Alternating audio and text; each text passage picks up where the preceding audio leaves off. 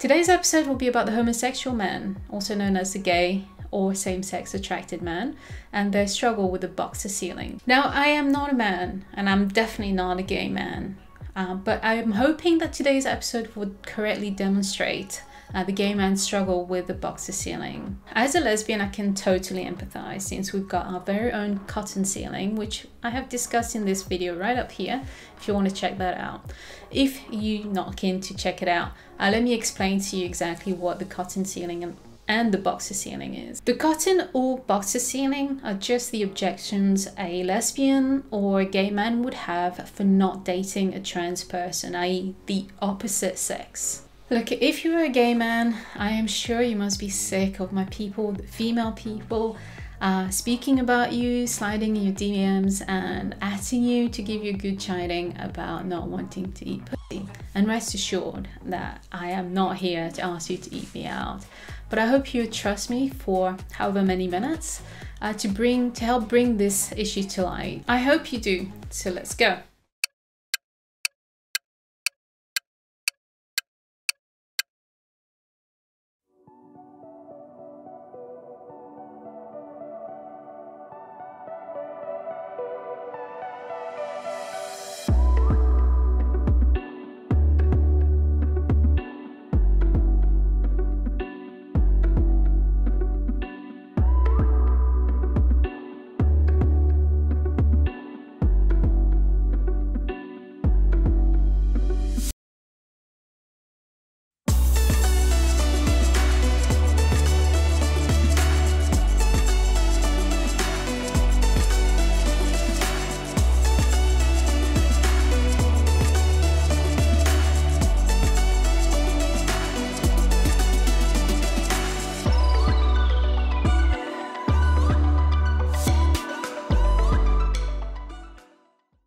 I'm not going to lie, it has been a challenge for me to plot this episode simply because it just felt sometimes wrong for me to discuss worlds that I'm barely exposed to, one being the world of men and the other being the world of gay men. I do not leave the house and I don't particularly want to either, so the only man in my life right now is my postman, and I love watching him walk away from my house.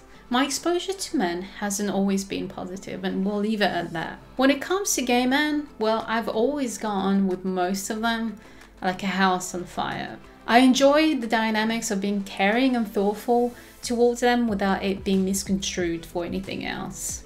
Something that I'm always more careful in my relationships with women and straight men. But don't get me wrong, some of you can be absolute cunts, and I'm sure you'd agree. Like, men and women are completely different. I know many right now are trying to blur these lines and make it look like we're one and the same. But we are so different, and that difference is so much more pronounced in a world where men are sexually attracted to other men and women are sexually attracted to other women. I have been to gay bars, and although every man there was super welcoming and polite, I knew that I walked in a space that wasn't for me. Listen, the people who say that males can be females and vice versa are people who are not only lying to you, but they're lying to themselves. We will soon explore why female says that she's male and therefore belongs in gay men's spaces and their dating pool. But first, let's check out a few definitions from J.K. Rowling's twin brother, Jake Rowling. So this is the definition of the word sex.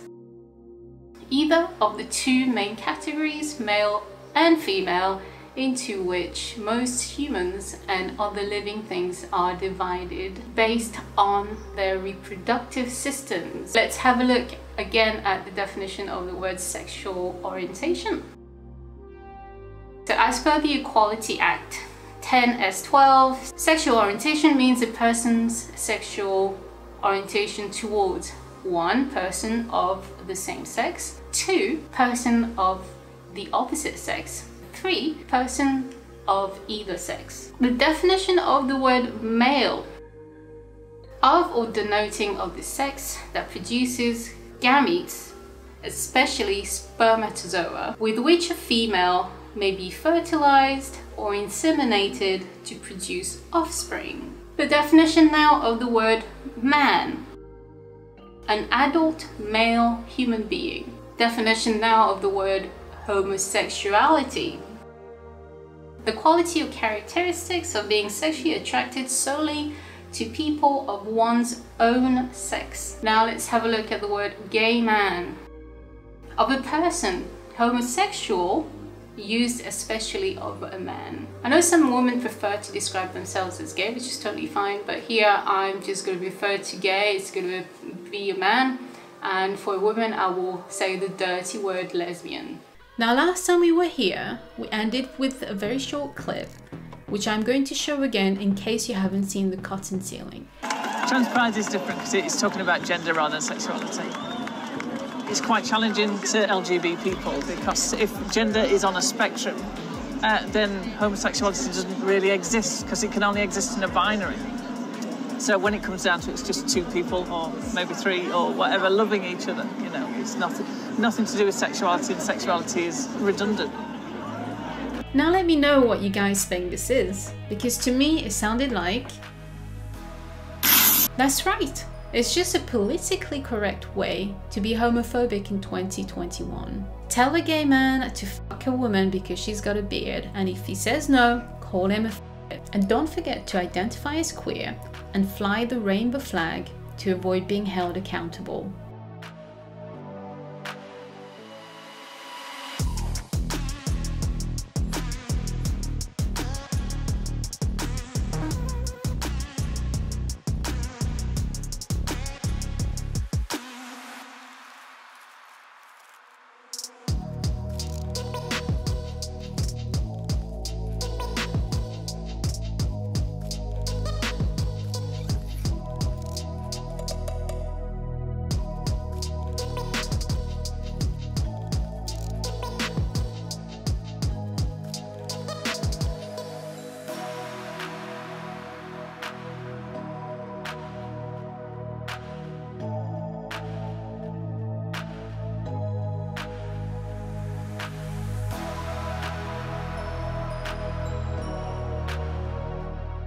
I have never seen the word fag being used as much as it is used today. It was a word, if uttered, would get you in serious trouble for being homophobic. Unless you're Matt Damon or part of the LGBTQIA+ community. Now, do gay men really deserve to be called faggots for simply having sexual boundaries? No. Are gay men attracted to anyone with a vagina? No. Are gay men transphobic for rejecting a trans man? No. Do you see where I'm going with this? Oh, thanks guys.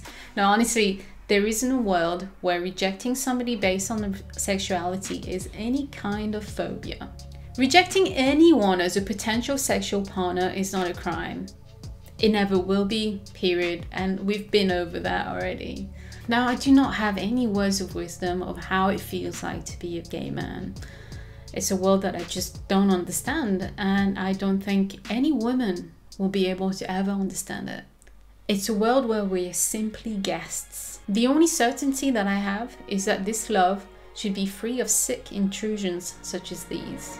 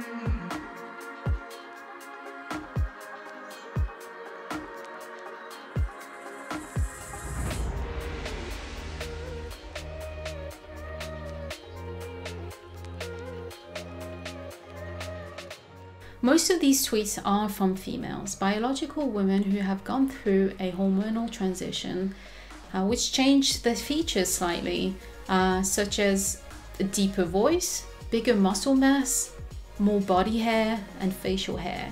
Most of them have gone through double mastectomy as well. And just like trans women retain their core male features, trans men retain their core female features. And it honestly isn't that hard for gay men not to find them attractive. The thing about sex being a binary is that unless you're totally brainwashed, you will be able to tell with a 98% accuracy who produces ova and who produces spermatozoa. Can you imagine if you could predict the lottery numbers with that much accuracy? Would you say, oh, there's a 2% chance I might lose, therefore I will not play those numbers at all? No, you will play those numbers, and yes, there is 2% chance you might be wrong. A woman produces ova. Our bodies have been perfectly engineered to carry and birth new life. With that engineering comes very noticeable traits, from our sex to our body shapes, which will have variables. For men, as spermatozoa producers, their hormones will change their bodies. They will be normally much larger than females, as well as have a deeper voice, more body hair, facial hair, larger muscle mass, simply because of the hormones coursing through their veins. Not to mention, they will have very different reproductive systems than women. We will look at someone and see a large frame, broad shoulders, large hairy hands, straight hips, flat chest, big feet. And within milliseconds, our wonderful brains will deduce that this person we're looking at is a man and therefore has a penis. Because only having a penis and testes will shape a body like the one that I've described, without intervention, of course. Our brain will make this calculation. Secondary sex characteristics equals primary sex characteristics. And we will do this and it will be right 98% of the time. And yes, there is a 2% chance that we may be incorrect. We depend on this calculation to procreate as species. So any argument that goes, think of the 2% of the time you might be wrong, so don't even bother making that calculation, is just plain dumb and regressive. Heterosexuals have depended on that calculation to find opposite sex partners with a 98% success rate. Bisexuals have depended on that calculations to find opposite sex and same-sex partners with a 98% success rate. Homosexual women have depended on that same calculation to find same-sex partners with a 98% success rate. Homosexual men have depended on that very same calculation to find same-sex partners with, again, a 98% success rate. Now with women taking male hormones, the calculation changes too. Secondary sex characteristics does not equal primary sex characteristics. Now two things happen. First, the rate of failure increases. Second, on the rare occasion we do get it wrong, we normally would have laughed it off, apologized and moved on, and acquired a new story to tell our friends. With the rise of straight women taking male hormones, this is the price gay men pay for getting it wrong and rejecting partners solely based on their primary sex characteristics. They get to be educated and hate crimed based on their sexuality.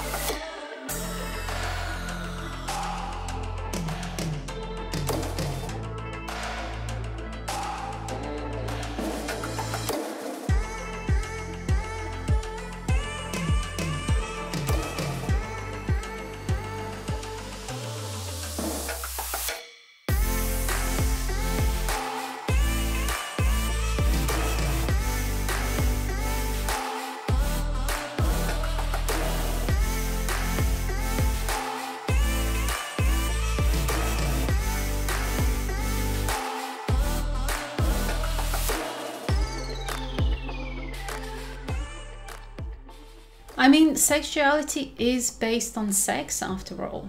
It never had anything to do with the type of clothes that you wear or your haircut or lack of. Before the trans right movement, it was almost okay for a straight man to be dating a gender non-conforming woman. Now, in their eyes, as a straight man, you might be a closeted gay man or a closeted bisexual, just because you like masculinity on a woman, or even worse, because she likes it on herself. You are no longer a straight man. Until the trans right movement, it was almost okay for a straight woman to be dating a gender non-conforming man. Now that straight women might be labeled as bisexual or lesbian. Now gender stereotypes has replaced sexuality within the trans right movement. It is no longer okay to be attracted to a sex. You must now only like the gender stereotype presented to you regardless of that person's sex. And the proof is in the language they use. A trans lesbian is really a straight man, and a gay trans man is really a straight woman.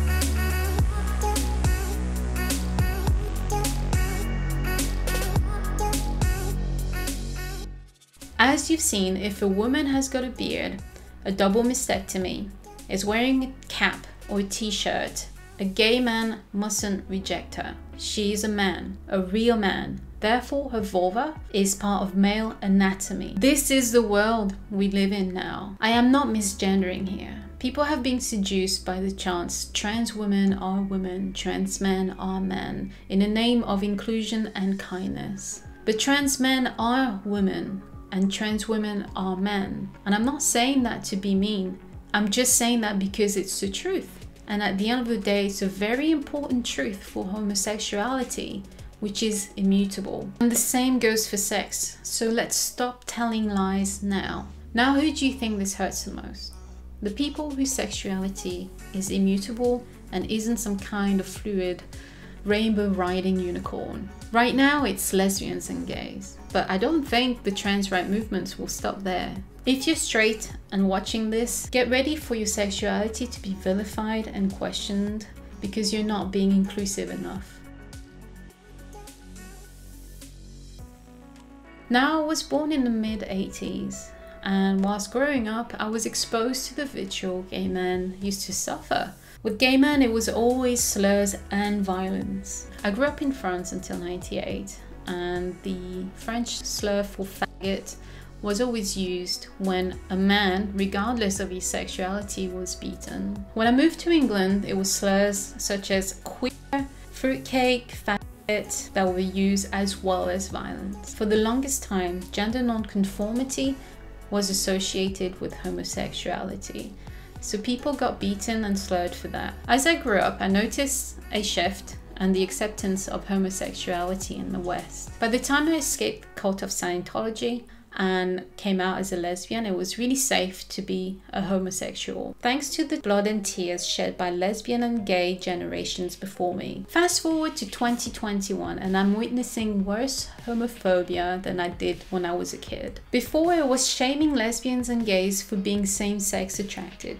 Now it's because we aren't inclusive enough in our sexuality. After all, trans women are women with dicks, and trans men are men with vulvas. And trans women and trans men are the most marginalized people on earth, right? Well, no. Let's have a look at the biased hate crime from the FBI in 2019. As you can see, for the sexual orientation-based crimes, gay men have been victims of more violence and hate crimes than everybody else combined. I know that the trans rights activists like to chant that trans people are the most marginalized people everywhere. When this claim is made, I always make a point of asking for proof or statistics to support these claims, only to be met with digital tumbleweeds. I'll link the link in the description below for the FBI crimes and victim statistics, but have a look at this one. Victims who are trans are lumped into a category which includes lesbian, gay, and bisexual, a mixed group. They do not have their own categories. This does not properly reflect the actual numbers for the trans community. And if it's to denote trans people who identify as LGB, I am sorry to tell you that the FBI is a TERF. I am aware that crimes for lesbians and gays are also being misreported. Lesbians who have been murdered this year have barely seen any headlines, and those crimes have not been recorded as hate crimes. They've been recorded as lives lost, as opposed to lives taken due to rampant homophobia. Like lesbians, gay men are under tremendous pressure by the inclusive Be Kind movement to accept the opposite sex as viable sexual partners. Like us, they have said no over and over again, politely finding refuge in terms such as homosexuality and same-sex attraction just to say no. They are same-sex attracted and are accepting of their sexual partners to explore any genders they wish, as long as they are male. I want you to really pause and have a look at the ugliness behind the inclusive, be kind trans right movement. Look how far they're willing to take things to violate gay men's sexual boundaries.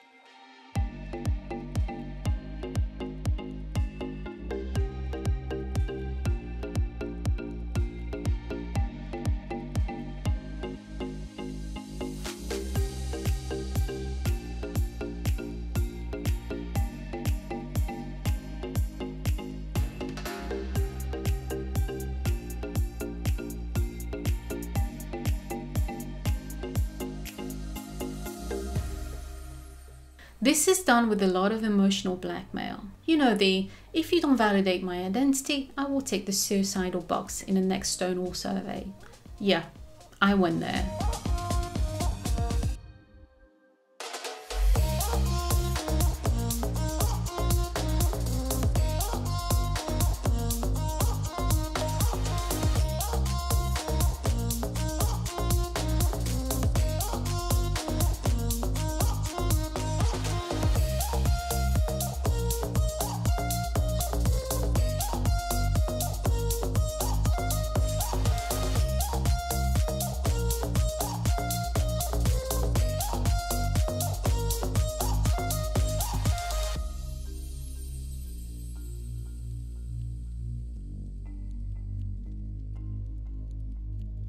And if that doesn't work, you can always rape a gay man in a sauna.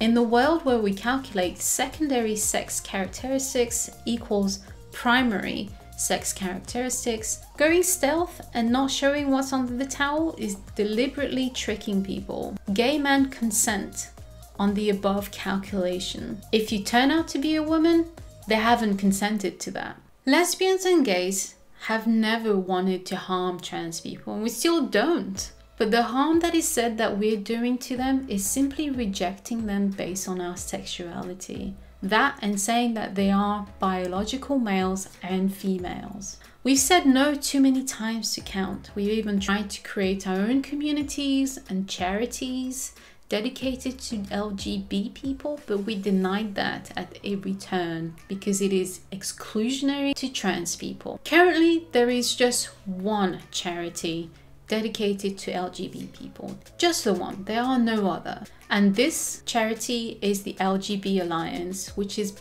constantly being attacked as a hate group, even though it is inclusive of same-sex attracted trans people. Trans rights activists are terrified of homosexuality, as you've noticed. It is something that they're trying to completely eradicate simply because it denies straight men and straight women their fetish kicks. Let me close off with this.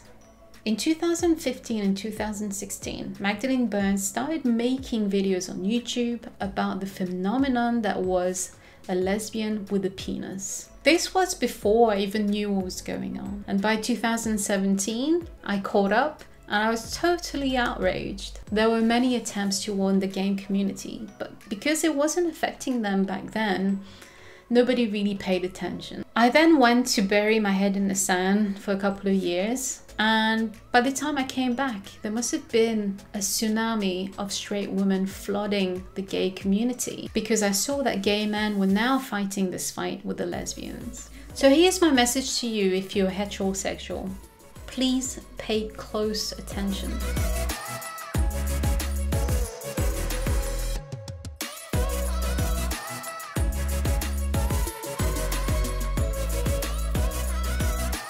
Your heterosexuality has already been described as a breeding kink by the all-inclusive, be kind crowd should you reject trans people from your dating pool. If you're not sure who the inclusive, be kind crowd is, oh my god, that's annoying. They are also the people who are pushing for your mother, your grandmother, your aunts, your sisters, your girlfriends, your wives, your daughters to be referred to as people with vaginas, menstruators, cervix havers, reducing girls and women to body parts, and in the same breath accuse you of reducing them to body parts should you reject their sexual advances. All in the name of inclusivity and kindness. My only question to you is, will you be assimilated or will you set your boundaries? I know what I will do. Tell me, what will you do?